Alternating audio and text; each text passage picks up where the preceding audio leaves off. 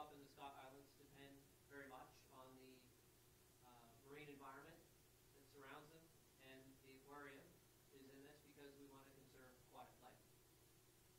So we've invited the Canadian Wildlife Service here tonight to talk with you about this proposal to make the Scott Islands a protected area. And it's also a follow-up to an event that we did in March 25th, where we hosted the Auditor General, Canadian Parks and Wilderness Society, and we had a couple of other experts here talking about the importance of marine protected areas, why we need them. And it just happened to work out that on the eve of a political election here in BC, we have this opportunity for the public to be engaged in making a protected area. So we thought that it was very timely. And we're very happy to have everyone here tonight, and we hope that you will take the opportunity to get the information tonight and make some public comments. The comment period closes on May 25th, and those comments can go to help start or to help support the protected area that's proposed in the Scott Islands. So we're going to have one major speaker this evening. But I'm going to introduce the person that's going to introduce him, if you can get that. So I'm going to introduce Barry Smith, who is the unit head, regional director. Sorry, Barry, I told you I was going to kind of miss that one. The regional director of the Canadian Wildlife Service in the Pacific Yukon region.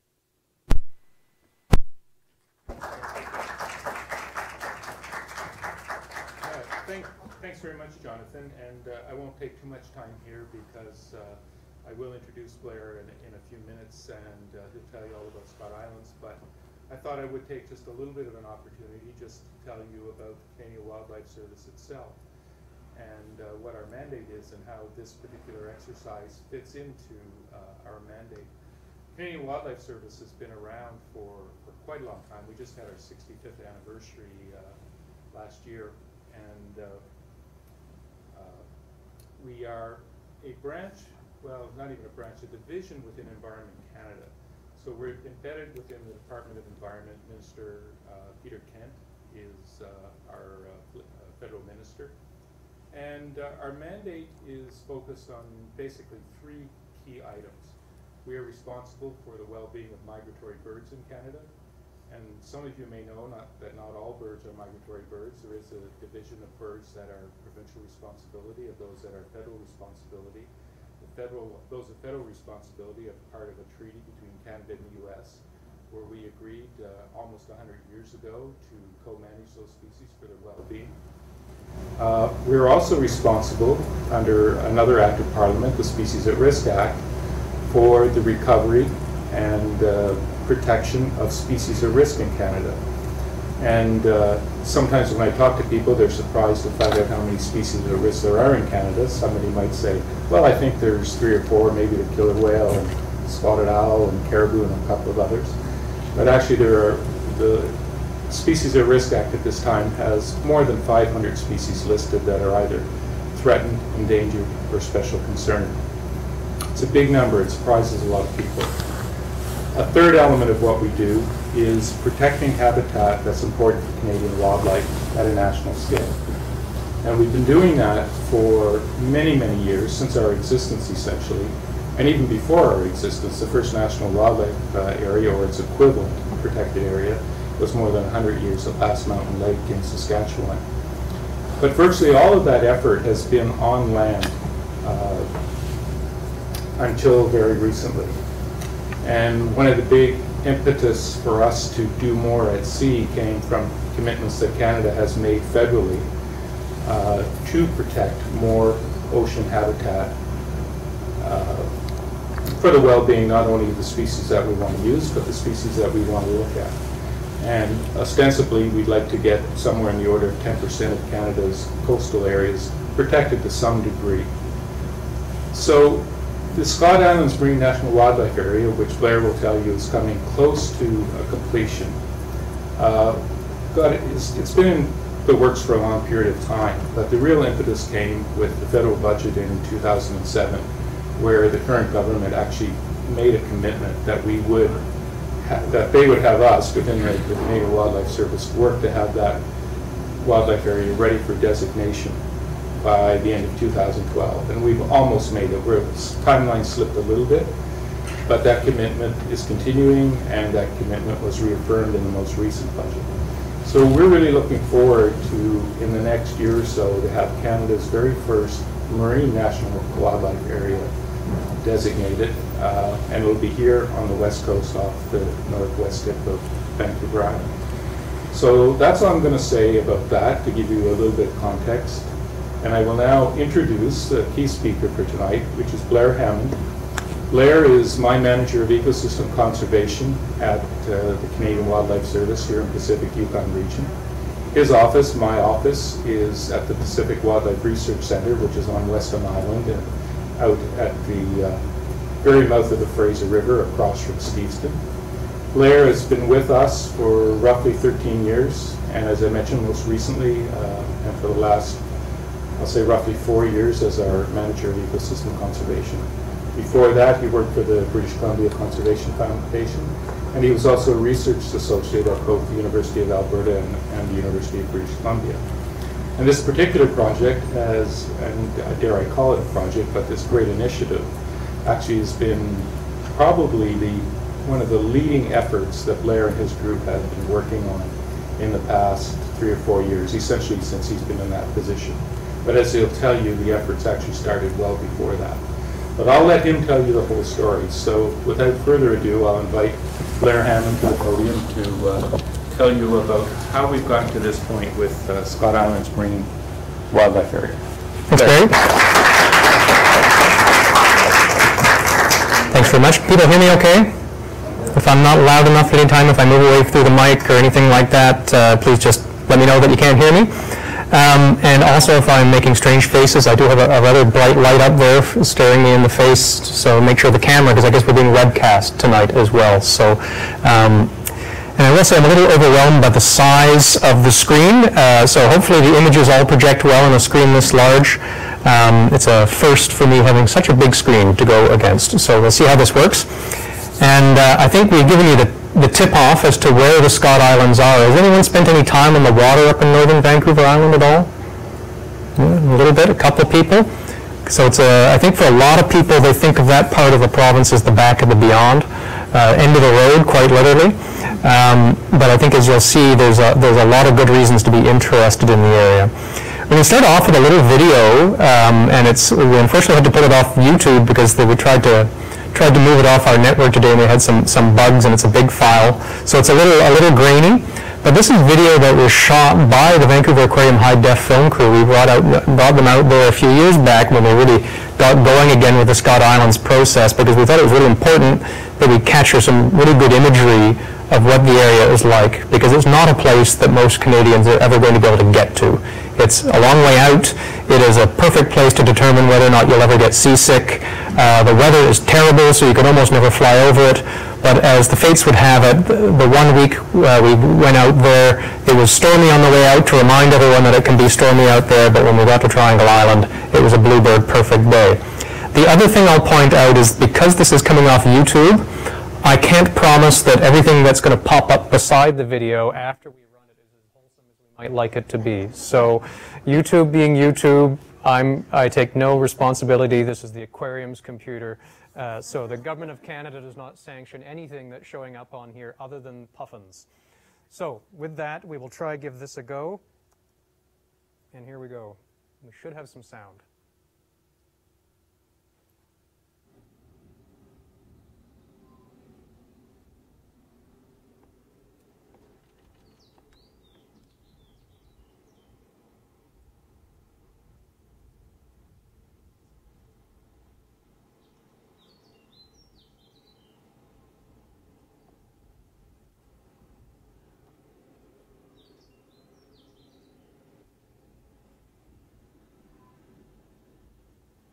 Other way.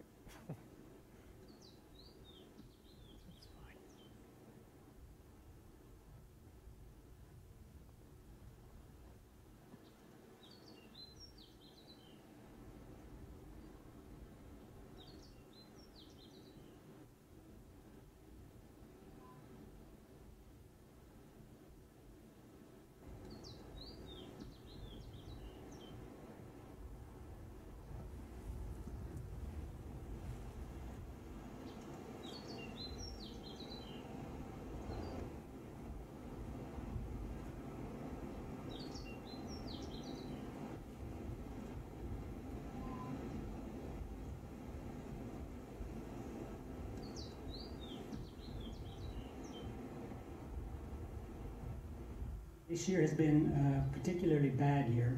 The very strong El Nino last winter.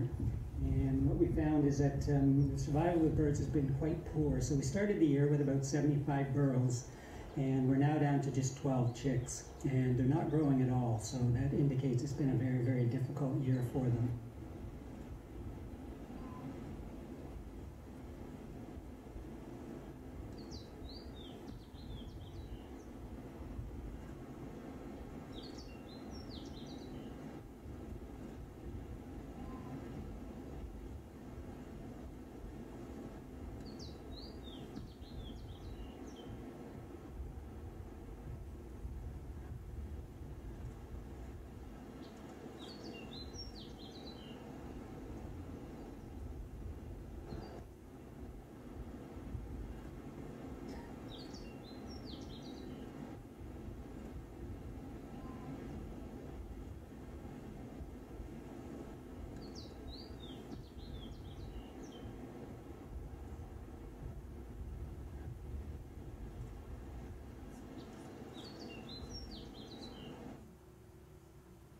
Yeah, there we go. I was afraid that might happen. So we'll just close that right away so as not to corrupt anybody. Now, the voice you heard on there was that of my colleague, Dr. Mark Hipfner, who unfortunately was to be here to present the other half of this evening's presentation, which he is not going to be able to do, but he thoughtfully sent it to me ahead of time and asked that I do it on his behalf. So I will do my best to do that. I am not a seabird specialist with decades of experience working on remote seabird colonies like Mark is, but I will do my darndest. I am quite familiar with the material, but I do ask for your indulgence there, that if I'm not quite as spot on with some of the information or presentation on the second part of the presentation, please forgive. But I will start with this piece. So, as Barry indicated, the National Wildlife Area proposal has been around for a little while.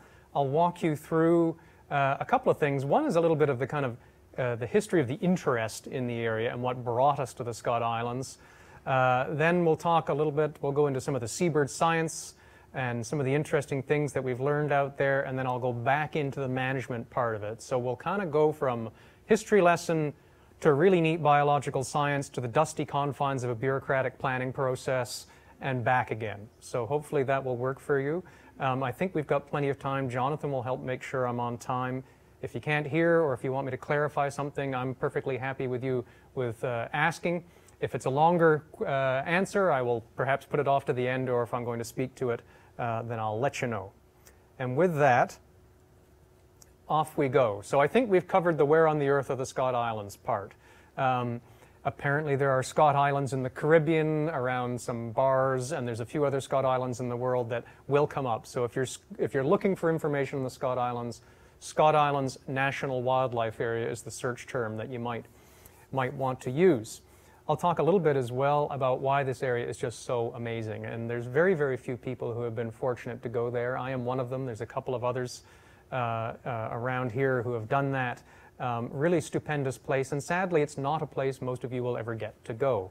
The islands themselves, the Triangle and Sartine and Beresford, the kind of really highly productive islands, are provincial ecological reserves. They're closed to visitation. The marine environment around it is open to public access, but it's not an easily accessible area. So we'll talk a little bit about that as we go. And then, as I said, I'll walk through some of the history, some of the science, and some of what we intend to do. Okay, so getting there. Go to Nanaimo, take the ferry across, turn right, and drive for about 5 hours, and you'll bump into Port Hardy at the end of the road.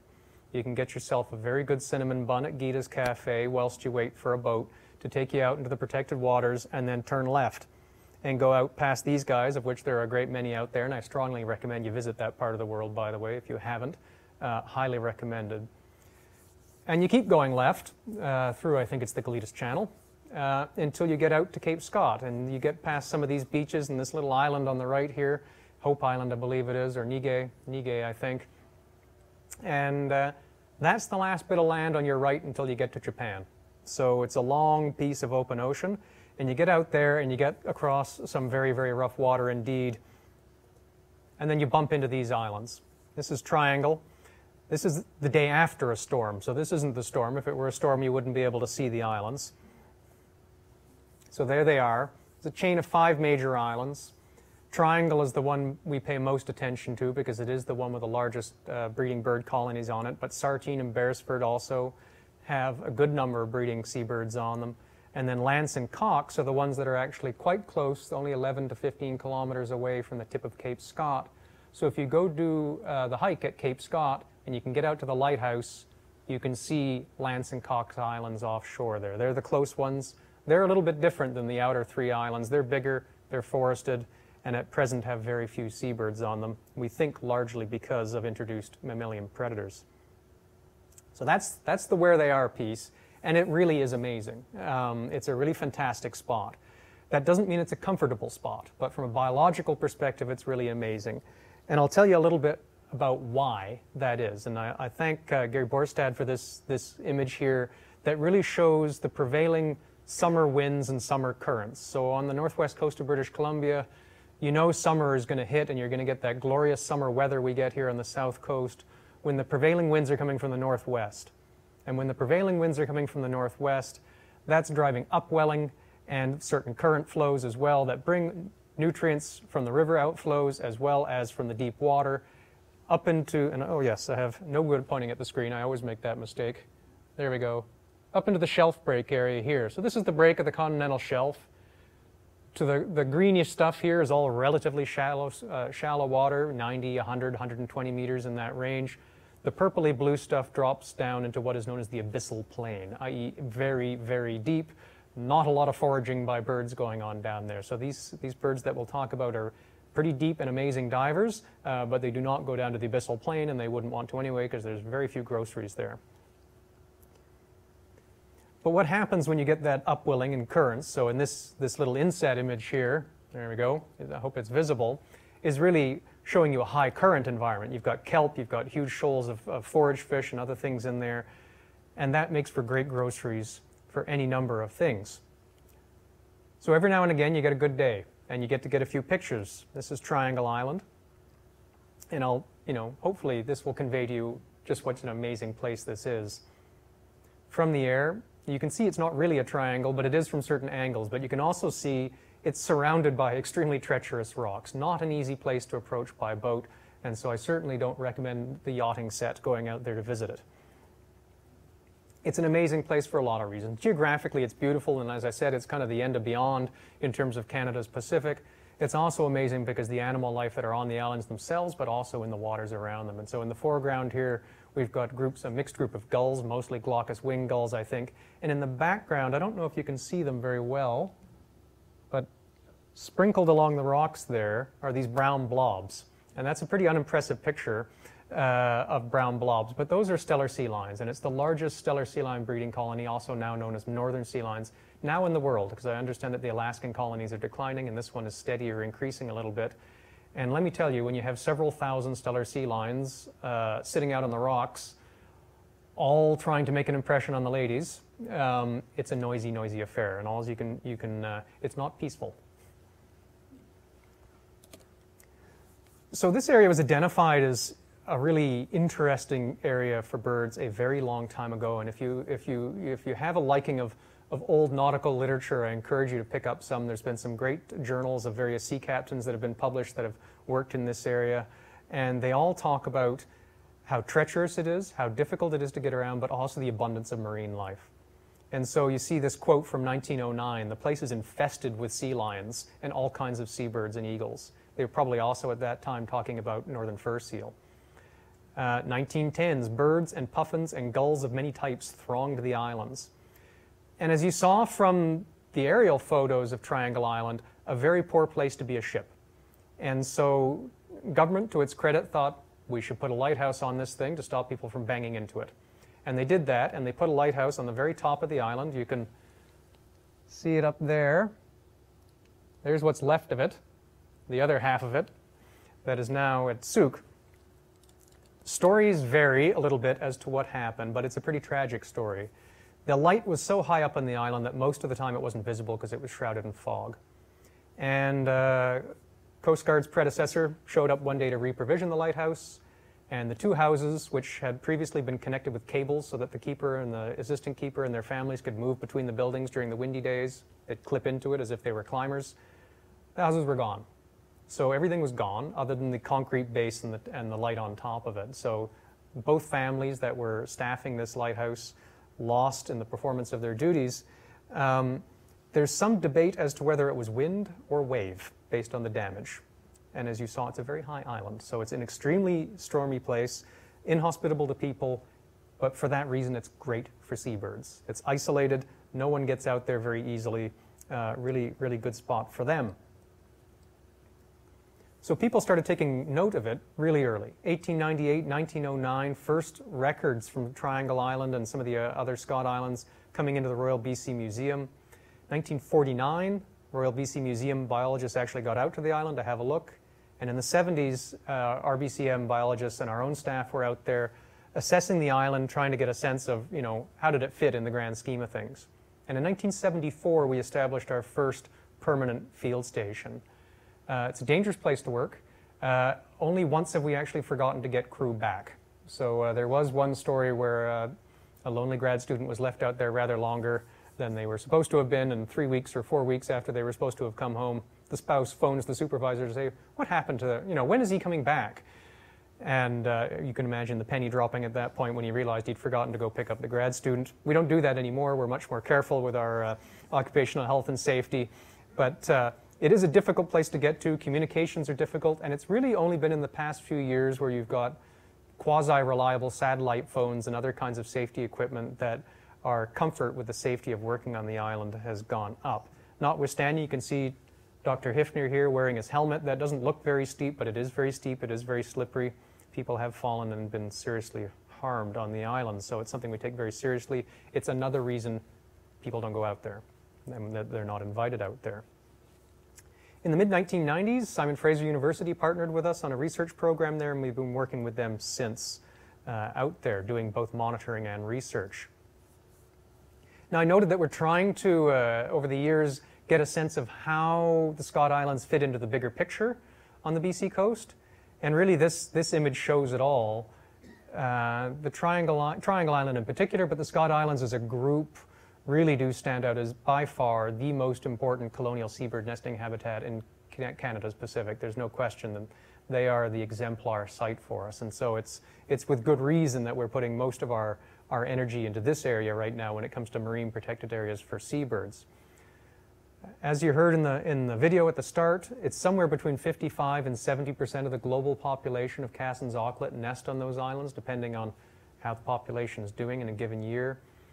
Right now, 1.5 million birds, roughly, on the islands, and a pretty good diversity of breeding species on the islands, about a dozen. So like these common murres, there are parts of the island that are thick with seabirds. Of a variety of species. There's a dozen species. I'll show you a few of them. This is the biggie, and it's the one people pay the least attention to for a variety of reasons, at least the general public. When you think about people who might be interested in going birding and adding to their list, Cassin's auklet might be on it, but very few people are going to be excited about it because drab little seabird enters and leaves the burrow in the pitch dark. Very few people see it. Even most fishermen who spend a lot of time on the water out there don't have any recollection of seeing these little guys because they spend a lot of time in the dark. They're nondescript, and on a dark gray ocean and a dark gray day, you're not going to see much with these little guys. But they are by far the most numerous bird in the island. The rhinoceros auklet, and I think you can see here a little nub on his bill, gives him his name. One of the other highly abundant birds in the island, I think around 100,000 of those birds on the island. Another focus species for us. And then the charmer of the group in terms of just plain good looks, and there's a reason you've probably seen pictures of tufted puffins when it comes to Triangle Island. If you've had any interest in the proposal or have any curiosity about seabirds at all, this is going to be the standout bird for you. Handsome bird. And those three are all part of a group of seabirds called alcids, which basically means short fat birds with short fat wings that spend all their time in the ocean. And they all fly like little torpedoes. Then we have things like murres and guillemots. The guillemot on the right with the pink feet, bright red feet, pardon me, and when she opens her mouth, bright red mouth gape as well. And on the left, common murres. And we also have things called storm petrels out there. And for a lot of people who aren't particularly familiar with birds, these might look like gulls, but they're quite a different thing. In fact, they're quite a different thing than ordinary old petrels. But we've got the fork-tailed storm petrel on the left and Leach's petrel on the right, storm petrel on the right, both of which breed on the island. And I think maybe what I'll emphasize, and I think this is, Jonathan spoke to it a little bit when he gave his introduction, I think it's really important for people to recognize that these birds are as marine an organism as you can get without being a fish. They spend as much time in, on, and under the water as do marine mammals. So I think that's a key thing for folks to remember, that they are only on shore for a very, very tiny, a few weeks of their life history is on islands like Triangle and other scattered little rocks around the Pacific and other oceans of the world. So all the rest of the time, they're just above the water, they're in it, or they're under it. And so you really do need to think of them as marine organisms. They are absolutely fundamental to marine ecosystems in terms of their impacts and contributions to it, and also their reliance upon it. So a little history of conservation action in the area. So Triangle Island, Sartine, and Beresford Islands were all designated as provincial ecological reserves in 1971. So the fact that that happened so long ago, I think, is a strong indicator of just how important these islands are ecologically. When you think that really British Columbia, who's been a leader internationally in protected areas, didn't really get started in a big, big way with multiplying and growing its protected area system until the 90s under the protected area strategy, where it tripled it. These little islands were recognized way back then as really critical. Lance and Cox were added as provincial parks in the 90s as part of that protected area strategy, and we started prospecting the site as a national wildlife area, or a potential one, in the late 90s, and got going with some initial studies in 2003, conversations in 2004, and then, as Barry indicated when he introduced me, really got the impetus to go when Budget 2007 committed Canada to putting together a proposal. And at that time, it was decided that the best vehicle to do that was a national wildlife area. So are we okay up until this point in terms of we got where it is, why it's really important, some of the locals that live on the island? Any questions at this point, or are we good to carry on to the really egghead part of the talk, which is the science, which has graphs and pictures and numbers and things that will mostly speak around, and so as not to get people bogged down in that? We're good to go on to the next piece? I'm seeing nods. All right, so bear with me for just a moment, and I'll switch presentations here. So now, if I was feeling a little bit more loosey-goosey about the contents of the talk, I would, put on a good show for you, pretending to be an eccentric research scientist that spends a lot of time in isolated places, largely alone. However, because this is not my talk, and I'm not intimately familiar with the details, I hope you'll bear with me as we work through it, because I might be a little bit more mechanical moving through this piece than I might be through the other material. So Mark Hipfner sends his apologies, and what I'll try and do is walk you through some of the more recent parts of the research program around seabird demography. So demography is births, deaths, reproduction, that kind of stuff, and how that relates to a changing environment. And actually, before I do that, what I will say is that Mark's work is really the latest of a whole series of investigators that have been on the island, and he's got a pile of publications. If you're scientifically inclined and you want to Google him, you'll find a lot of work. Before him, Dr. Doug Bertram was doing a lot of work out there, and a number of others have done some really seminal work, Sean Boyd and others as well. So this is really a collaborative effort. Sadly, they're not CWS. Yes, they were CWS when they started, and then when there's a reorganization, we won't go into that. But they're still Environment Canada research scientists. Okay, so I think the real fundamental piece that Mark wants to convey with this is that there's all sorts of things that can drive demography. It can be food availability. The grasslands of the savanna or the Serengeti is an example. Rain, forage availability drives the migration of those great mammalian herds of the Serengeti. Parasites can drive demography. Bats, they move roosts all the time. They get parasite loads. They try and move around a lot in order to minimize parasite loads. Predation can drive demography. There's a variety of factors that can drive demography. And one of the biggies is the physical environment. And that's very much the case with these seabirds. Population size isn't static. It's going to vary. and it's going to respond to that environmental variation. And really, that's the key piece in here, is that the center of this piece is really around how environmental variation drives the demography of, in this case, Cassin's auklet and rhinoceros auklet.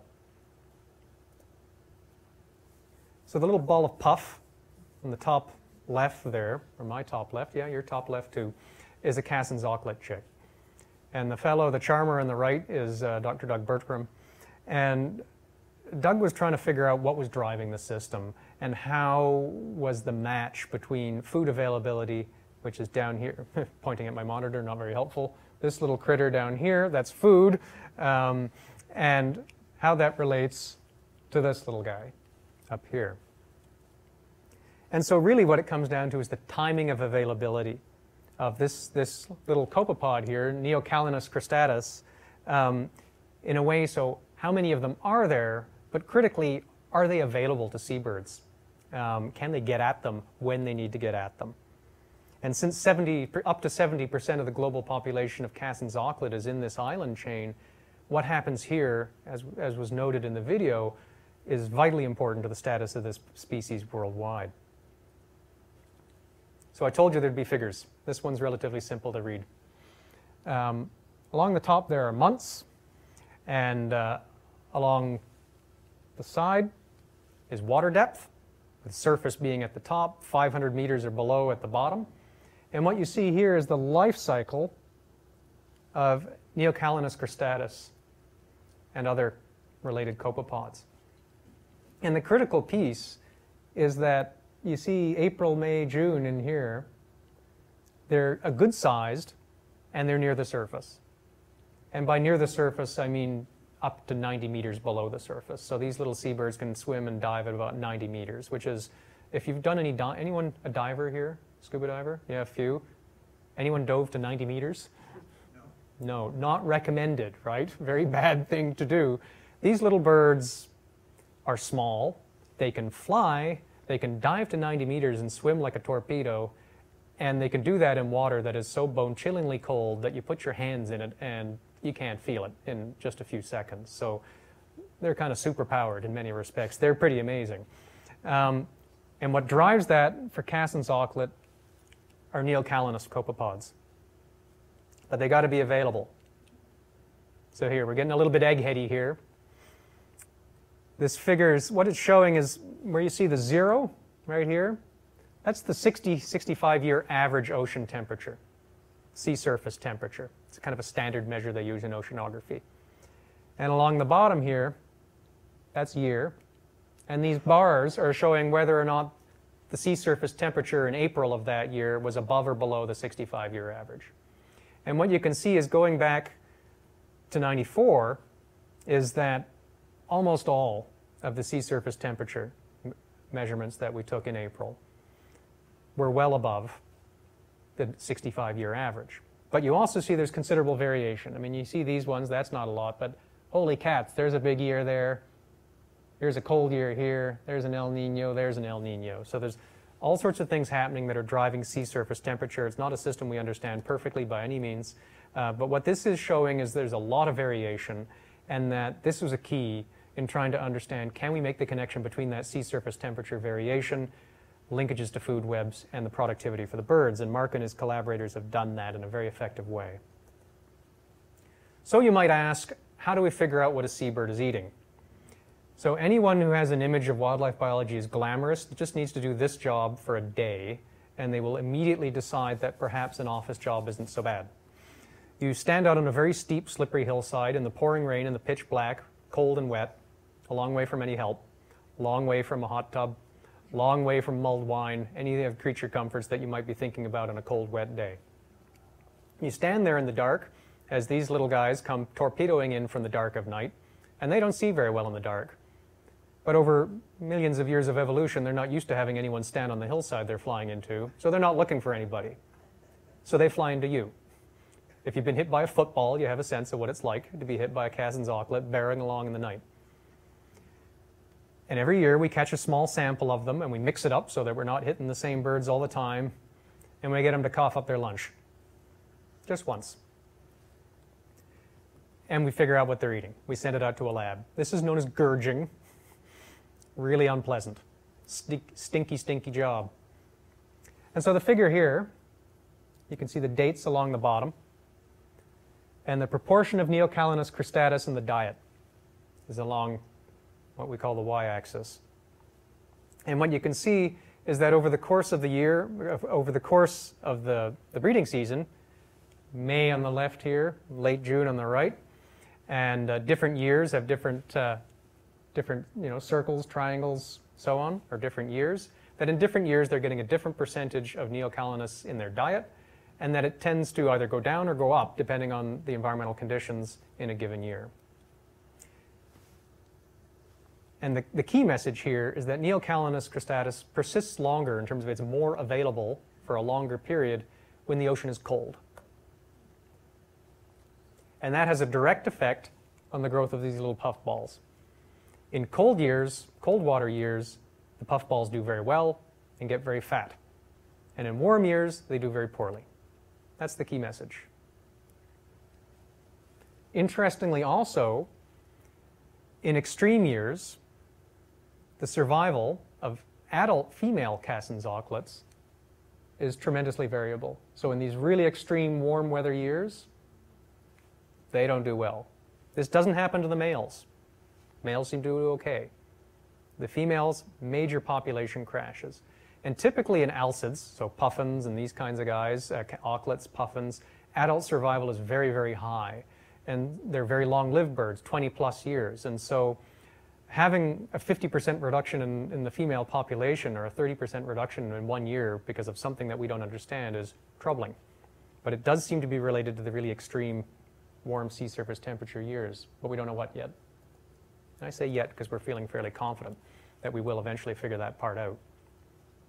So the question for Cassin's auklet is, if the oceans are going to continue to warm, which they look like they're doing, are we going to get more of these extreme climate events? And is that going to drive demographics for Cassin's auklet, both in terms of food availability, so a warm year, less availability of Neocalanus, as well as a higher potential risk of catastrophic population decline for female adults. Cold year, a bonanza. Very different demographic cycle than what they've been accustomed to. And I will point out, sea surface temperature isn't just a driver for alcids like Cassin's auklet, but also for this guy. Anyone know what that is? Black oyster catcher, excellent. You know how to describe it to someone if they're asking you, I saw this crazy bird. It's a crow wearing rubber boots smoking a carrot. Okay, so that's the black oyster catcher. Not good neighbors during the breeding season. They're very noisy. So anyway, warm sea surface temperatures also correlated with bad years for black oyster catcher in the Scott Islands. So again, we don't, in this instance, don't know the driver, but possibly something similar. So now there's rhinoceros auklet. Remember, easy one to identify. He's got this horn-like thing growing off the top of his bill. And a lot of alcids are hard to see on the BC coast if you like to go watch birds. But one good spot to see these guys is off southern Victoria in the winter. You'll see the occasional one there. And also on the ferry out to Cortes Island in the winter, you'll see the occasional one out there. They're a little bit more drab in the winter, but you can see them. So if you like to find hard to see birds, those are two good places to go find this guy. So at first we were thinking kind of the same thing must be driving rhino auklets. And so we looked. And what did we find? Well, again, this graph, April sea surface temperatures, degrees Celsius on the bottom.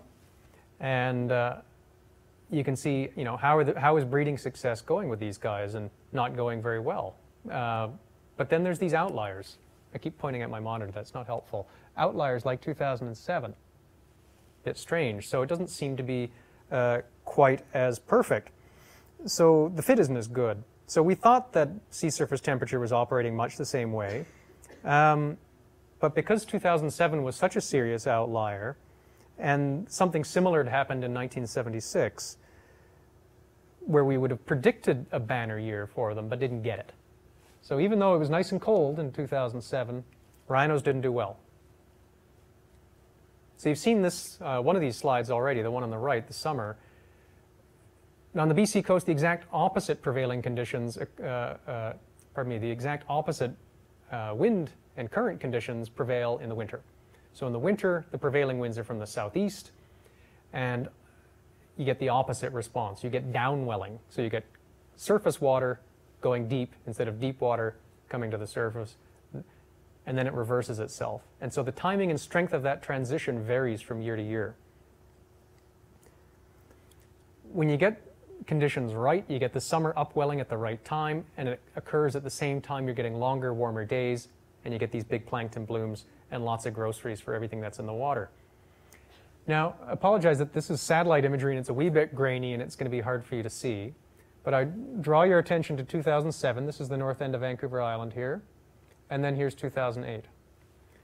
2007, cold year, and I should say what this is showing. It's showing spring plankton blooms as seen from space, which is kind of impressive, actually, that we can see plankton blooms from space. And the newer imagery is even more impressive.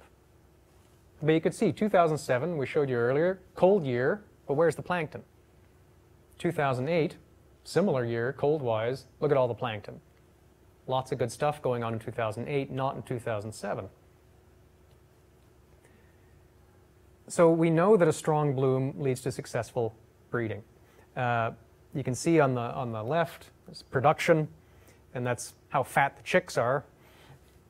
And then along the bottom axis there, mean April chlorophyll production, and it's milligrams per cubic meter of, or cubic meter of water. That's the chick on the right, that's the adult on the left. That chick is going to do well. Big fat chick, almost the same size as the adult. That's good. That's what we like to see. And we kind of think we got this figured out a little bit, because what happens is, the key thing is when the wind shifts and how it shifts. This little guy, this strange wee fish, anyone know what it is? Sandland, very impressive. So this little guy is a fish that is absolutely fundamental to the food web of the Northeast Pacific, i.e. our part of the Pacific, and it's a species about which almost nobody knows anything in this part of the world. There are some fisheries on it in Northwest Europe and so on related species, but in this part of the world we know very, very little about it, and everything eats it. It's one of the key forage fish of the entire coast, and when I mean everything, I mean everything. Everything from fish not much bigger than it to humpback whales. Everything eats this thing. Sea lions, seabirds, whales, fish, everything. And as it turns out, these guys are really critical for rhinoceros auklet, not for Cassin's auklet. Cassin's auklet, you might recall, eat copepods. Rhino auklets eat these wee fish. And that's the percentage of biomass of sand lance caught in Fisheries and Oceans Canada's research trawls when they're looking to see how salmon are doing. And they also get some sand lance. And that's chlorophyll. And what it's showing is a very tight relationship to the amount of chlorophyll in the water with sand lance, and that's because sand lance go out and eat plankton. So chlorophyll does well, you get a big plankton bloom, sand lance go eat plankton. And so we get more sand lance in nestling diets in those years where we have higher chlorophyll in April.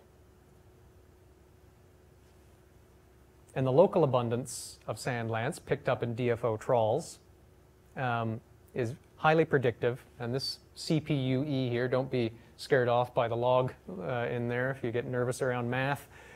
All this is showing is that when DFO is doing research trawls for salmon fingerlings and so on, they're also catching sand lance, and they get more of it when the chlorophyll is higher. Now, unlike I was talking earlier, Cassin's auklet, they don't seem to have any changes in adult survival at all when there's a big environmental variation. So you remember those years like 2007 and so on, huge variation in sea surface temperature, big variation during extreme weather, sea surface temperature events for female Cassin's auklet, and you can see not much going on for rhino auklets there. Not a big driver for them. Okay, so the general picture then. Rhinoceros auklet eat sand lance. Sand lance eat plankton. plankton does better in high chlorophyll years, and high chlorophyll years are dependent on when the wind shifts. And when the wind shifts depends on how much productivity we get. So now Mark and his colleagues are able to actually look and have a very strong predictive power whether it's going to be a good year for rhinos or a poor year for rhinos based on how late in the summer the wind shifts over. And that's pretty neat. There are very, very few studies out there with that kind of predictive power. So this is really high-end science. You should be very pleased with Dr. Hipfner and his collaborators for coming up with this. And that's work with Fisheries and Oceans Canada and some other research groups around the province who have come out with this work. Now, one of the really interesting things I will point out is that there is also a relationship to salmon, as it turns out. I'm not asking you to read this battery of graphics on the right. But really, the key thing to remember here is you might recall that in 2007, the Fraser sockeye cohort that went out to sea in 2007 largely disappeared. In 2008, great big cohort. And what's really interesting is that matches with rhino auklet successes in those years. And so we're feeling a little bit cocky that we can use and give a little bit of advance warning that based on how rhinoceros auklet are doing on Triangle Island is going to give us an indicator of the amplitude of the sockeye salmon return, the Fraser sockeye salmon return. So it's all part of the same big system. You've got salmon out there, and it's not that rhinos are eating salmon that big, I should point out. I've had that question before. We do not have 5 or 8 rhino auklets all ganging up to take out a full-size sockeye. What we've got is that, as I noted earlier, it's the whole food web, and they're all related. So, and what we in fact found in the very, very big sockeye years, rhinoceros auklet were for the first time eating a lot of small salmon, juvenile salmon. So during those big years, we can actually tell when there's going to be a lot of fish out there because the rhinos are actually bringing them back. And it's the same dynamic, we think, that's driving success. So that is Mark's thank you list for his many, many top-notch field assistants. There's been a cycle of people who have really earned their bona fides as seabird scientists out with the Triangle Research Program, and making sure, and that looks like Saul Schneider there fixing the outhouse. So at any rate, so that's the basics of the science sketch. Now, if you have questions about the science, you can either ask them now or hold, or maybe we'll hold. I don't see people like itching to ask questions. We'll move on to the management bit. Am I okay for time still? Okay. And then we can get on with any questions that might be out there. All right.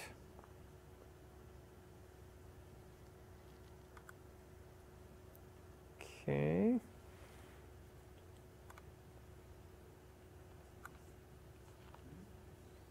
All right. So there's Mark. That is not a typical day of research on Triangle Island.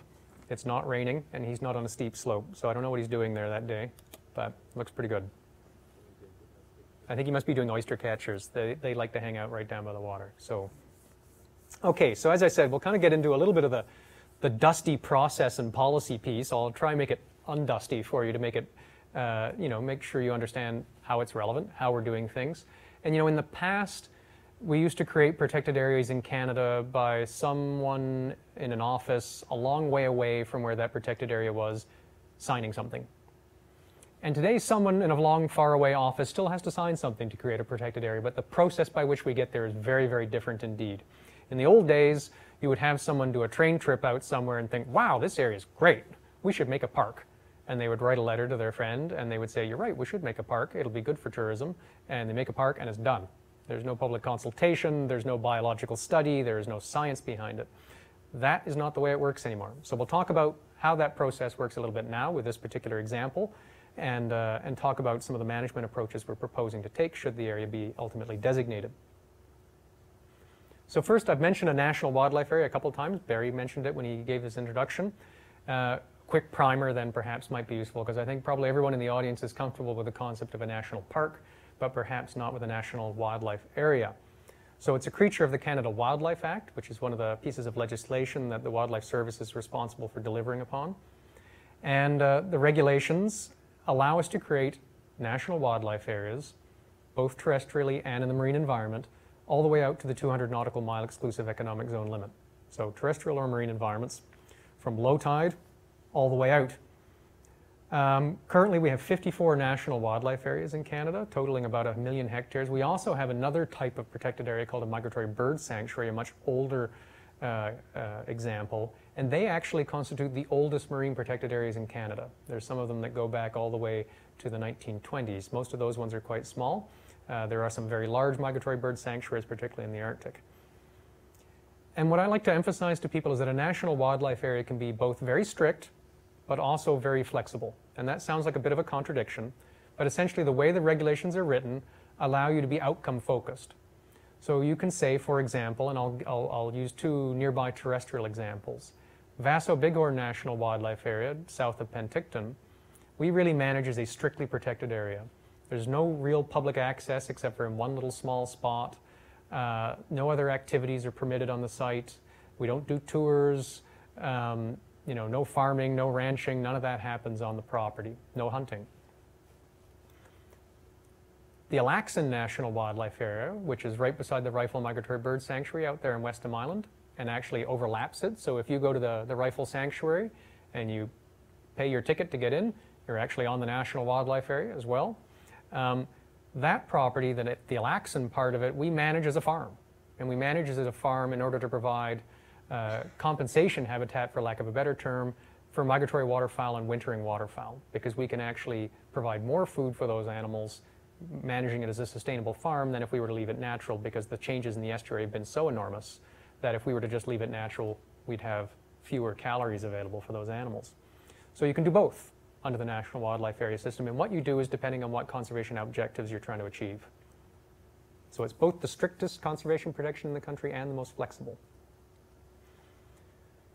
So the key with the Scott Islands is that we're actually interested in protecting the ocean foraging area. You'll remember that we talked about earlier, the islands themselves are already protected under provincial legislation. So this proposal is about protecting the marine environment. And we're using the research that's been done since the 1970s and our understanding of the marine ecology in the area to inform how we should go about doing that. This image is really kind of a neat one here. We've got a common murre, and as the caption says, Mr. Mom. So this is a really neat piece, and I'll show you an image a little bit later, but when murre chicks fledge, they hang out with dad, and they swim. They have a swimming migration to a different part of the coast. And we've actually got some really interesting data, and we'll show you a map in a moment, where the chicks follow dad from Triangle Island back towards the mainland coast. And so we're trying to capture that and other kinds of information and how we define the boundary for the area. So key criteria. First and foremost, trying to make sure we're really focusing on the birds that breed on the Scott Islands as the real drivers. We're looking at socioeconomic issues and other planning processes. So there's other marine planning processes that are going on the coast. National Marine Conservation Areas that are driven by Parks Canada, Fisheries and Oceans Canada has some marine conservation planning they're doing as well. And we're looking at the marine environment within about 65 kilometers of Triangle Island. And that's because that's about the average distance that Cassin's auklet will go and come back on a single foraging round from those islands. And we've had certain people say, well, that's a very long way, maybe you should shrink that, but then we can point out that some of the storm petrels and shearwaters that are on the island will go 200 kilometers away. So it's a bit of a compromised distance in terms of how far out we should be looking. And I'll show you some images in shortly that makes me think we got it fairly right for our focal species, which is really the Cassin's auklet. We use straight lines. You're going to see the image shortly that talks about the proposed boundary. It's a very large area, but in order to facilitate an easy understanding for mariners to know whether they're in the marine wildlife area or out, straight lines help people with charting and so on. As I said, the National Wildlife Area is the wet part, so low tide and down, and where it makes sense, whether it abuts up against existing protected areas like, for example, Cape Scott Provincial Park. That's the tufted puffin, which for my money is probably the handsomest seabird you'll find anywhere. And as I said, we're focusing on those seabirds that rely the most on the islands themselves. I've mentioned the number about 1.5 million a few times. That's about the number of birds that breed on the islands. Seabirds using the area around it are probably about 5 million during the summer season. So there's a lot of seabirds other than the breeders that are using this area. But what we're using to drive the boundary delineation and the management considerations at the start of the process are the breeders. And of those breeders, the ones for whom that area is particularly important, like Cassin's auklet and tufted puffin. So that's the boundary. That's the proposed boundary for the National Wildlife Area. Very large, about 1.1 million hectares. And it's a consultation boundary. So as I'll refer a little later on, there's a public consultation going on right now. And if you wish to feed into that, you can go there and read the draft regulatory strategy and give your input. There's a few key spots on the map. Triangle Island is there in the middle. That's Lance and Cock. Port Hardy is just over there. You can see the shelf break really nicely in this image. That's the continental shelf break and the abyssal plain down here. And this area just up here is known as Cook Bank. That's really important for rhinoceros auklet that are going after sand lands. Upwelling is important out here. And that's where you'll find a lot of Cassin's auklet. So I've mentioned these guys are a top priority for us. The image on the left, you don't need to spend your time trying to read all that imagery. Key message is that the red hotspots are the places where we were finding the most Cassin's auklet over 3 years of radiotelemetry, as well as at-sea surveys. And that is your typical Cassin's auklet burrow. So when you want to get Cassin's auklet to weigh them and see how they're doing, you've got to be reaching your arm all the way down the burrow and gently hauling them out of there. And so when we drew the boundary for consultation on the proposed National Wildlife Area, we wanted to be as sure as we could that we were really doing a good job of capturing those parts of the ocean environment that were really important to Cassin's auklet. And so you can see the bright red dots are the at-sea survey information that have been generalized to make it a little easier to read, and then the black dots are radiotelemetry. So you can see that there's other places that Cassin's auklet use up and down the coast, and there are other breeding colonies of Cassin's auklet up and down the coast, but the mother lode is really in this area here. Tufted puffin. 90% of Canada's population of tufted puffin breed on the islands. So we wanted to make sure we got that. And again, at-sea survey data, very intensive use around the islands. Rhinoceros auklet. Not quite as handsome as some of the other seabirds, but notwithstanding his modest looks, key seabird site, a key seabird for Canada. Canada has a very significant population of rhino auklets. Triangle Island is one of a number of important colonies, but there are other colonies that are bigger, and you can actually see in here, these are not Triangle Island birds. Those are Pine Island birds, I believe. So we're wanting to make sure we're doing good things for rhinos because Triangle is important for rhinos, but it's not as a high priority as it is for Cassins or puffins. We've got common murres here. Common murre are not an especially abundant bird on the BC coast. They're much more abundant up in Alaska. But in terms of the Canadian population, about 90% of them breed on Triangle. And you can see this is the data I was referring to earlier.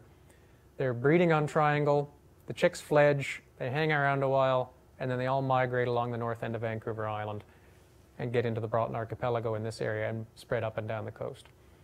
So we wanted to make sure that the boundary was protecting some of that area because when the chicks are on the water, particularly when they're new, they're not especially strong swimmers, hard for them to adapt to any kind of problems. Yes, question? So do they also spend 9 minutes of breeding on Triangle Island? Yes, so they breed on Triangle and spend a very short period of time there, and then as soon as the chicks, these little puff balls, are in the water, they're off with dad. And they really, once they're in the drink, they spend a couple of days at most hanging around the waters around Triangle, and then off they go.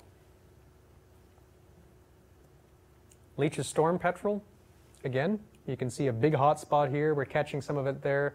Not entirely sure if these are Triangle birds or not. Don't think so. And another big concentration here, again, not thinking that those are Triangle birds. Could be, but hard to tell. Are those concentrations constant, or are they changing seasonally? That's an excellent question. So what I should have said when I talked about these kind of blended maps here is that these are showing at-sea survey data over a 20-year period that have been averaged. So it's the 20-year average that you're seeing here with a weighting towards the more recent stuff because we expect that ocean conditions 20 years ago were probably not as good a predictor as what ocean conditions 5 and 10 years ago were for what might be in the future. So this will be averaged over the breeding season over a 20-year period. Thanks, good question. My apologies for not clarifying that earlier. Okay, so there's some challenges to doing a very large marine protected area. Maybe I can remind you again just how big that is. I mean, that's a a very, very large area. Tanchinchini Wilderness Park up in northwestern British Columbia is about 1 million hectares. Banff is under that. Jasper is about that. The whole Wells Gray complex is about 800,000. So very substantial area. So there's some challenges to doing that. So as I said, we may think of it as the back of beyond, but the people who live and work up there certainly do not. And so there's lots of people doing stuff up there that have an interest in what we're proposing to do. So we need to be sensitive to that. As I mentioned, some of these birds go vast, vast distances, and so we can't capture all the important sites, and we have to set priorities. There are other birds out here, other than the ones that breed on the islands, that we care about. Things like albatross that breed in Hawaii or Japan that are using this area. Shearwaters that are breeding in Chile that use this area. But we can't possibly use a protected area to capture everything that's related to those species' needs because they cover such vast, vast distances. So we will use other things to help deal with some of the other issues, and we may well use other protected areas in other parts and work with our international partners to do that. So we have to set priorities as best we can. There's also constitutionally protected First Nations right that we must respect. The research cabin on Triangle Island is built on top of a shell midden. So notwithstanding the really nasty sea conditions to get out there, there's lots of evidence that First Nations people for a long, long time were going out in those waters to get out to Triangle Island to take advantage of that big protein source, all those birds on the islands. And we actually just worked with the Tlatlatsikula and Quatsino First Nations this past summer to do an investigation of archaeology on Lance and Cox Islands.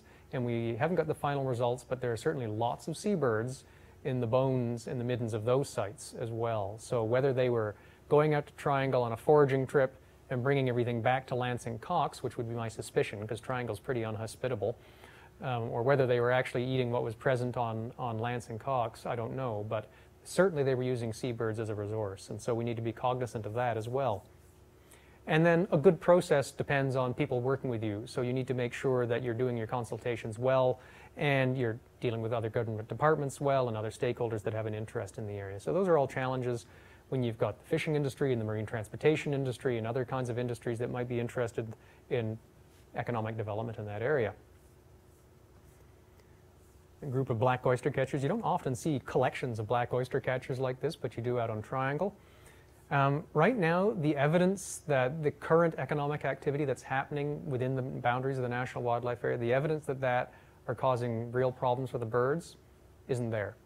And so really, I think it's important to frame this in your mind that the National Wildlife Area proposal is really a proactive measure at this point in time to ensure that it continues to be a very highly productive marine environment that provides all the groceries necessary for the marine wildlife in the area. And so it's about managing possible future threats and impacts rather than really present impacts that we're concerned about.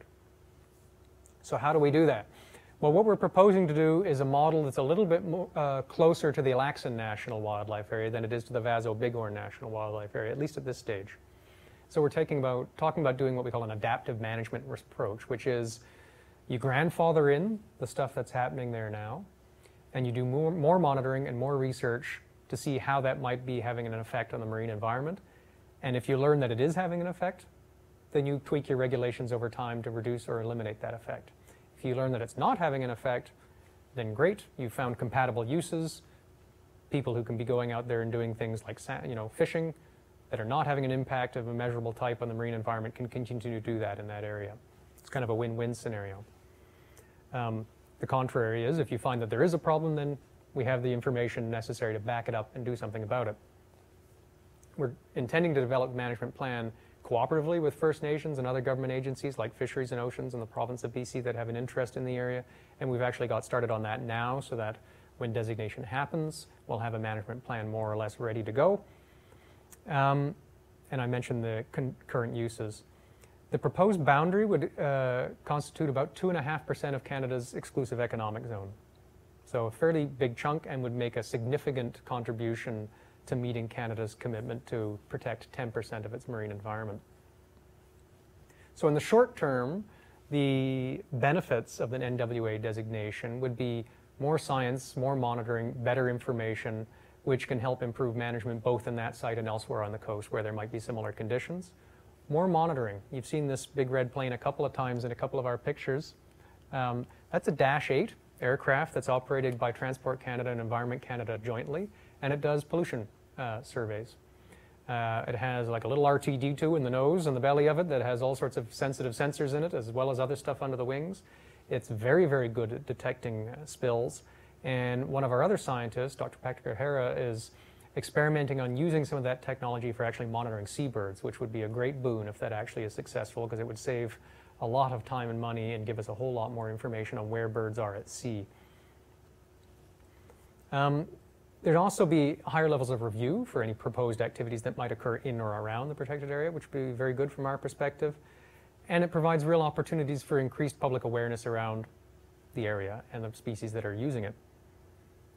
And then it also, I think, in a small way increases the probability of being able to get some resources to address invasive species, mink and raccoon, that were introduced onto Lance and Cox Islands earlier in the 19th century, in the 20th century, that have had, we think, a really devastating effect on seabirds that used to breed on those islands.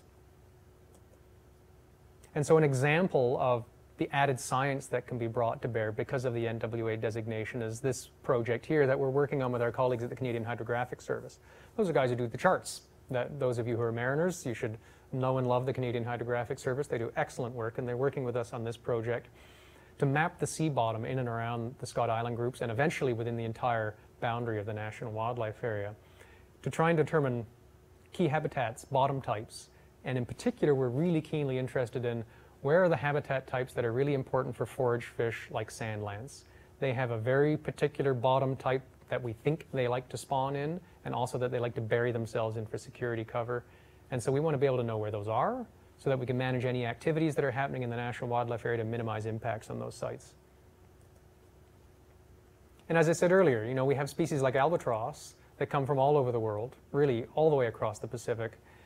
We're not going to be able to manage just for albatross in an area like the Scott Islands National Wildlife Area, even for something like short-tailed albatross like this guy, which is a threatened species under the Species at Risk Act, because the breeding islands are so far away, the territory they cover is so vast. But what we will be able to do is get more information on what seabird use is happening in the National Wildlife Area, pilot measures that might be beneficial for them, and so on. So we can use it as a bit of a test bed. And I think only a couple more slides. Talked a little bit already about the National Wildlife Area proposal, that it's open for comment. You can Google regulatory strategy, Scott Islands National Wildlife Area, something like that, and you should find it. If you have a hard time, and I guess you're on Jonathan's mailing list, you can certainly get a hold of me and we can make sure you find your way there. But I do encourage you, if you have an interest in this, please do participate in that consultation. Once this consultation occurs, we'll take any feedback we've received from the public and any stakeholders we haven't spoken to yet. If appropriate, accommodate that in the proposal and then put it up for what's known as Gazette 1, which is the final kick at the cat for public to consult on this document before it goes to Gazette 2 and gets finalized. And with that, I'm finished the official formal presentation. If you have any questions, I'd be happy to do my best to answer them. Thanks.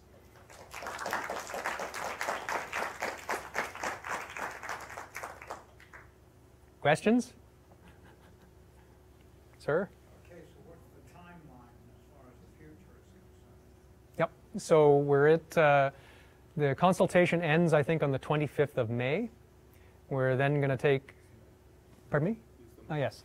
Thanks. So consultation ends on the 25th of May, and then we'll take a couple of months to look at the comments that have come in over that, depending on the volume of those, accommodate those if necessary or if appropriate in the draft regulatory strategy, and then go to what's known as Gazette 1. And Gazette 1 is the process by which we make an amendment to the regulations of the Canada Wildlife Act, which would formally create the area.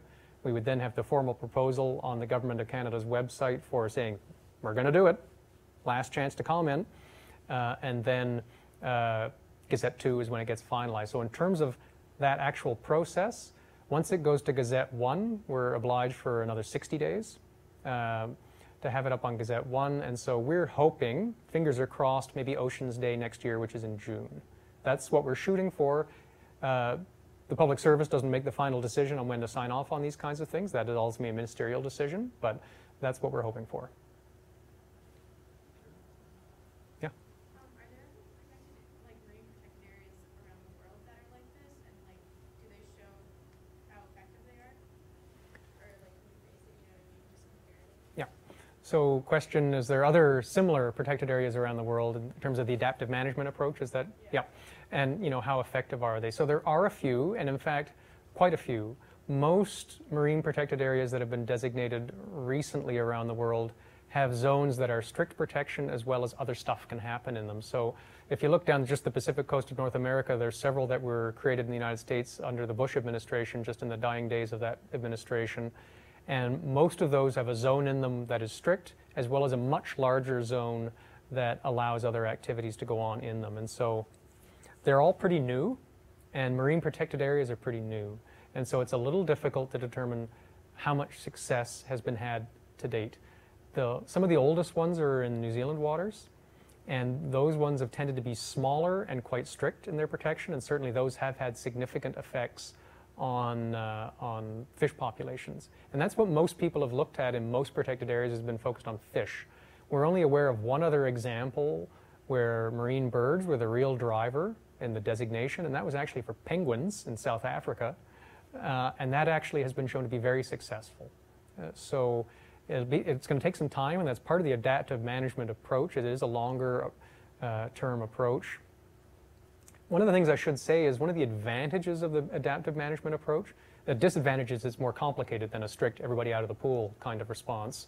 One of the advantages is that you're not entirely certain in environments like the one that we're operating in whether any human activities in there are detrimental or positive for the marine environment. It's not always, I think our default is that any activity will be bad, but that isn't always the case.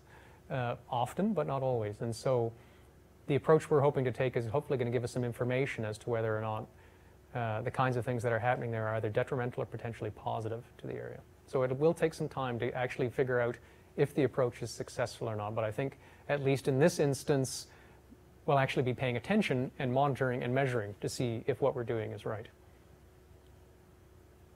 Other questions? Yes, ma'am?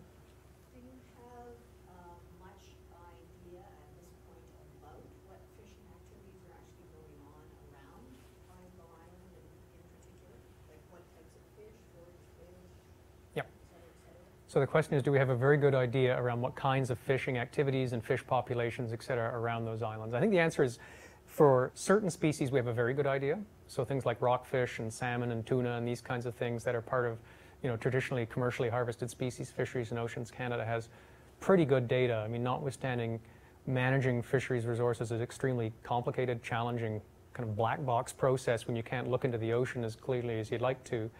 Pretty good information on those. And, some of the fisheries that happen in that area, a number of the fisheries that happen in that area have been certified by the Marine Stewardship Council and so on, based on their sustainability.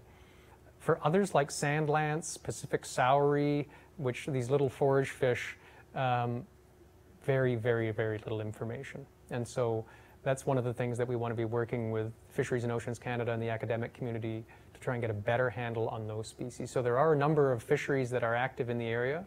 There are no net fisheries in the Triangle and Scott Islands area. There's a rockfish conservation area, i.e. a closure around most of the inner islands. And most of the proposed protected area is presently part of an agreement between the bottom fishing industry and Fisheries and Oceans and the environment sector as a closure. So most of the area is closed to bottom trawl now. A good chunk of it is closed to rockfish fisheries. There are no net fisheries. There are some trap fisheries and halibut fisheries, and there's also sport fishing that operates out of places like Winter Harbor and Cole Harbor and so on. Other questions? Sir?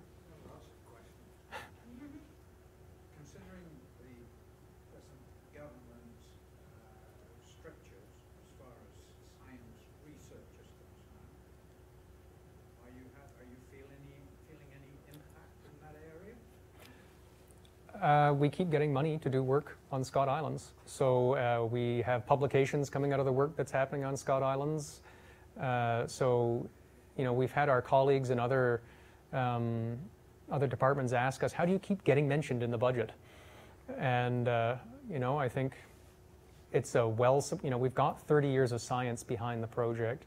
We've got a lot of interest in the area, and we're taking an approach that is both adaptive and responsive to what local communities are interested in. So I would say when it comes to doing seabird science on the Scott Islands. They say that 3 times fast, and getting continued support to proceed. I haven't noticed any impact for the Scott Islands program. Jonathan? In the work that's being done up there with this proposed wildlife area, could that be applied in other parts of Canadian waters where maybe we see more impacts based on human activities and there's more of a need for protection? Yeah. So the question is, can we apply our experience in the Scott Islands to other parts of the British Columbia coast or other waters elsewhere where there might be a more imminent threat to conservation? I mean, I think yes is the answer. As I noted, we've got 30 years of science in this area, and unlike almost anywhere else in the country, we have this predictive ability to understand what's driving rhinoceros and Cassin's auklet populations based on prevailing environmental conditions. So, we don't necessarily have the same really strong science all over the coast. You can't do that kind of science everywhere, and so we have it here and we're applying it there. What I think you can apply is the approach we've taken to establishing the National Wildlife Area, which we've received a lot of kudos on, even from stakeholder sectors that have some concerns about the proposal. And that is really a honest, eyes-open approach that is really outcomes-based, as opposed to being kind of prescriptive, even when you're not sure what that prescription might result in. And so if you go into a process where you are genuinely in a consultative frame of mind, and you take the time to talk to people in a structured way, while at the same time being clear, we have marching orders, we've been told to get it ready, this is what we are doing, but we genuinely do want your input to try and make it work, then I think you're more likely to have success than you would if you go in with an entirely confrontational attitude. So certainly anytime you have a protected areas proposal, there are interests that feel threatened, there are people who have different perspectives on how it should happen and all that kind of thing. And the only way you can move through that successfully is to have clear government direction, which we have for Scott Islands, and a process where people feel they've been heard. And a whole pile of good science doesn't hurt. Have you received marching orders for any other areas recently? We've been asked, and we've said we're kind of have our hands full with this one. So there's interest in other national wildlife areas of this type, and in Arctic Canada, in the Northwest Territories in particular, First Nations up there in particular are quite interested in the National Wildlife Area model. And in fact, there are some that are kind of proceeding along that would be substantial marine protected areas with a terrestrial component as well. So there are some that moving along. I think we're the furthest advanced. And we're continuing marine protected area plans. Yeah, absolutely. And Barry reminds me that we're continuing to participate in coast-wide marine protected areas planning. As I intimated earlier, there are 3 federal agencies that are involved in marine protected areas: Environment Canada, Fisheries and Oceans Canada, and Parks Canada, all using different legislation. I think some might be inclined to think that that's a bit redundant, but in fact they all have rather different mandates. Parks Canada is about representation of marine ecological regions. Environment Canada has got a good focus on hotspots, particularly for seabirds and other things. And Fisheries and Oceans Canada is looking at a diverse set of marine biodiversity. So they all make sense, and we all do work together quite closely and collaboratively on that. So we're continuing to participate in that. And that process involves consultation all up and down the coast. And so as sites are identified as of very high value, then the different agencies involved, including the province and First Nations, have the conversation about what is the best tool to use to try and protect that. So for now, we've said, give us a break. We've got to try and get this one done first. Once this one's done, then we'll be open to conversations about other ones. Is another question there? No? Yes, sir. Is there any significant opposition to the proposed area?